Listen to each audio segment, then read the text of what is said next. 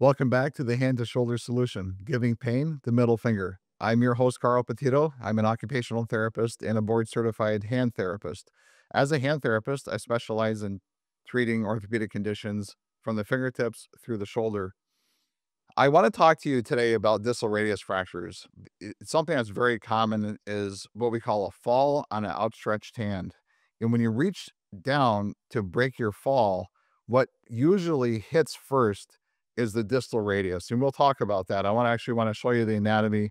I want to talk about different ways to treat that. Now, let's note that this is not treatment advice or treatment direction. This is information sharing so that you can make the best decision for yourself when seeking treatment. And I want you to really understand what is the mechanics of this fracture. You know, what is it exactly? What bone are we talking about? And it's just so common that it's important for everybody to have a general awareness. So let's start with the anatomy. If I overlay this on my hand, there's the forearm, turn palm up. Now, when I turn a palm down, and yes, that is a forearm movement, the radius turns over the top of the ulna. So when I turn a palm down like this, the radius bone crosses over the top of the ulna. The ulna is actually the tip of your elbow, and that stays stationary. So once again, over the top of the ulna, okay? And that's a position falling on outstretched hand, and there's the distal radius right here. So this is the radius. The tip of the elbow is right here. That's the ulna bone, okay? So when this strikes the floor, and I have a radius right here, let's take that off. When this hits the ground, it usually fractures around this area, and this piece moves up. Now, a fracture is a break. I'll have patients ask me that question, and a fracture is just another word for a break, a broken bone. Now, the fracture can fracture. It could be just a clean line and have it non-displaced, which means everything's still aligned, but now there's a crack through it. Also, it could be displaced, which means now it's moved, it's shifted, and it has to get realigned so it heals in the correct alignment. Now, that realignment can be accomplished by looking at a brief, taking a regular X-ray first, and then seeing is it malaligned, or is it still lined up the way it's supposed to be, or does that have to be realigned? We can do the surgeon can do a closed reduction, which means we're not doing any surgery. They're looking at what's called fluoroscopy, and they're taking a quick X-ray of it, put it back together manually, palpate it or feel it, and feel that it's all aligned, and take another quick shot of it and look at it and say, okay, perfect. Now it's lined up, and the fracture is simple enough where they don't need plates and screws, which is called ORIF, open reduction internal fixation. We'll get to that. If they don't need plates and screws, then it can be put into a cast, and then the cast removed in about 6 weeks, and therapy begun at that time to start to restore range of motion, decrease swelling, and restore strength after range of motion has been largely regained. But now let's go back to the thought of, let's say it's so displaced where it's really hard to reduce or to realign, or it's broken in multiple pieces, which is called comminution. That's a comminuted fracture where you have many pieces. And here's an example right here. Ignore the hardware for a minute, but see these lines on the end of the radius bone, and it goes across like this, then up like that, and then all around. That's a situation where it really does need to be put back together. If it were me, and speaking for myself, if this injury happened to me and a surgeon told me, you really need surgery, you should have plates and screws, I would be eager to have it done because the benefit of that is now the surgeon is in there, he or she has their hands on it, they're lining it up perfectly, then they're going to use the perfect hardware to screw it together, and it's going to heal beautifully because it's all lined up and it's pressed together properly, so it really mends very nicely. Another thing is, if there's gaps or if it's offset, fracture healing could be delayed. It could be a lower quality of healing. So in my mind, what's ideal is that the surgeon goes in there, gets eyes and hands on it, and just makes it perfect. So let's talk about the implants. So I'll have patients come in who have had the surgery and they're asking, where are the plates? And it's a really nice, let's go back to the model again. So here's a palmar surface. Let's put it, so there's the back of the elbow. Now it's palm up like this. And we're going to turn it palm down. So they fall, bang. The end of that radius comes up, or it's fractured in multiple pieces, or a combination of the two. And now it has to be fixed. It has to be fixed internally. And here's that radius bone, palm down. And now let's turn it palm up just so we can see the plate. So the plate would go over the end of the radius, and the screws would hold the fracture site together and oftentimes have a compression force so that it really heals and comes together optimally. Sometimes the fracture line will go into the articular surface. Articular surface means that's a surface that articulates or connects to other bones. That's where the cartilage is. So sometimes that fracture line will go right through the cartilage.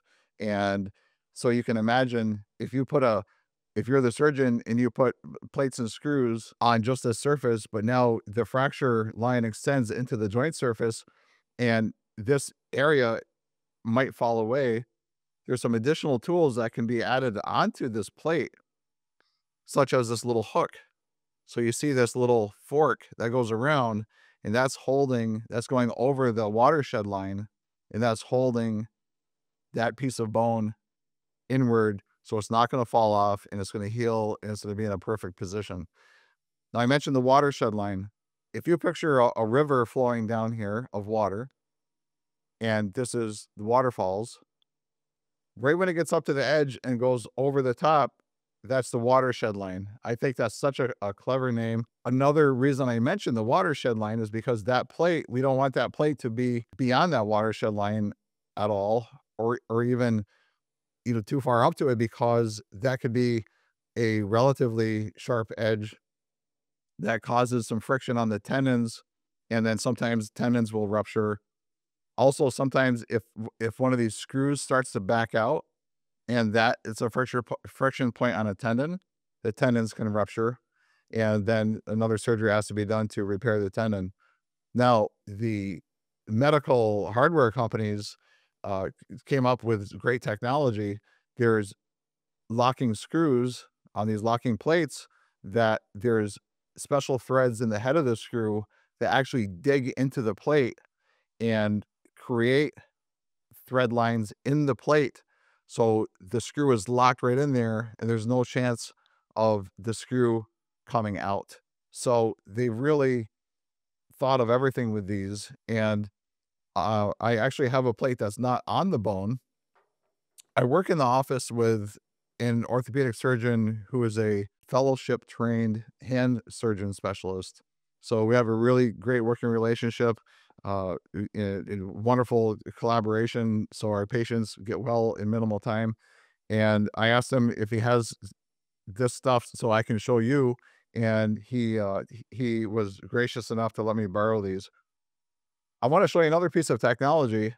This collar right here is raised up off of the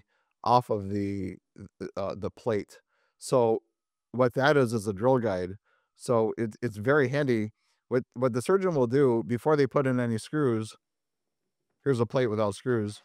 They'll actually take some wires and push the wires through the holes into the bone, and then do another quick fluoroscopy, another quick radiograph or x-ray and see, when I drill my holes and put the screws in, is it going to be, are the screws going to be in the perfect position to grab those bone fragments to hold them where I need to hold them?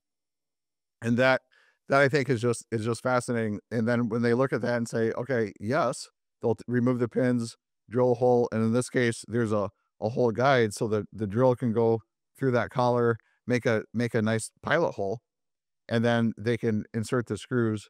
You know, that's a bit of an oversimplification, but I just want you to have a general idea. There's also an oval screw hole here, which allows the plate to be affixed and then to be adjusted proximal to distal or south and north, and really put in the optimal position. And that helps the surgeon keep that where it is in the best spot. Now, if we were to take off the bone on the end, so you can look into it this way, end view, you can see the different angles of the screws. There's so purple screws, and then there's a couple of pins, just a couple of posts in here too that are holding things in place. Now, here's another really good tidbit. Dr. Zafanti explained to me, he said, now, if you have, for example, an older person with osteoporosis and their bone isn't very dense, and there's, you know, a lot of, it's more airy, it's not real dense bone, they they make screws that actually not only lock on the top, but there's some reverse threads that will actually help pull the bone fragment upward to give a little bit of a compression force. And I just want you to be aware of that. There's a lot of different tools within this tool to really give the most optimal fixation. And the body doesn't reject these. The uh, a lot of times there'll be even a calcification over the top to really secure it. The body will sometimes encapsulate some of this. To what extent, I don't fully know, but that these usually do really, really well.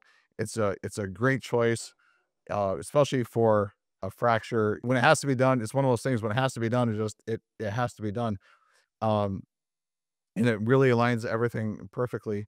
Now, what I do as a hand therapist, I will see these, about a week after surgery, and I'll remove the postoperative half cast. Then I'll fabricate a custom orthosis, and it's a gutter over the forearm, and it molds over the wrist with a moldable piece over the back of the hand, really protecting the fracture site, holding that position. And the patient can remove the brace, perform very specific range of motion to get the radius moving around the ulna. There's a thick, heavy ligament between the radius and ulna. The interosseous ligament is very, very thick. Once that starts to shrink, it's very hard to get the range of motion back. You know, in the past, I've seen patients who were immobilized for a long, long time, and they weren't able to turn their hand palm up further than this, and even having difficulty turning it palm down. And that, with this surgery, really helps us avoid all that. So the patient can remove the brace, do their exercises 3 or 4 times a day, and then even start some very light stretching, sometimes using the knee as a fulcrum. If they can't turn on their hand all the way palm up, I'll have them use their inside of their knee as a fulcrum to push it back, outside of the knee to push it toward the palm. Very light, sustained stretch, 20 seconds, pulling sensation only, no pain. For the first few weeks, I'm only just having them move without pushing on themselves, just to reduce range, restore range of motion and loosen the tissues. And by the way, one of the best ways to increase blood flow, and the way our bodies really maximize blood flow throughout the body, is with movement. It's the movement squashes around fluids and helps the blood flow through the arteries and veins. And the first 2 weeks is really the inflammatory phase of wound healing. There's going to be swelling. I inform my patients that that's normal, and we're happy to see that, because that's a really major part of the immune system, where the lymphatic system is sending lymph fluid and it's flowing throughout the the lymph vessels, and that is carrying away bacteria. So the first couple of weeks, I don't want to be really aggressive with reduced swelling, wear a compression glove. No. And I don't even want the force of the compression glove being pulled on because the fracture is pretty fresh at that point. So initially, first couple of weeks, we're reintroducing range of motion. And then after a few weeks, we're starting light, self range of motion, we call it, for stretching. At about 6 weeks, we get rid of the splint, and then we get a little more aggressive with range of motion. I could do some light traction, a little more forceful range of motion. Again, not painful, but just a firmer stretch. And then start strengthening. I like to use a hammer, which palm up, palm down, which strengthens many muscles at once. But really, the best situation for quicker recovery is having the plates and screws, the hardware, the plate, when it's warranted. So thank you for watching. I hope you found that to be interesting. Thank you for subscribing to the channel. Look forward to talking to you more. Thank you.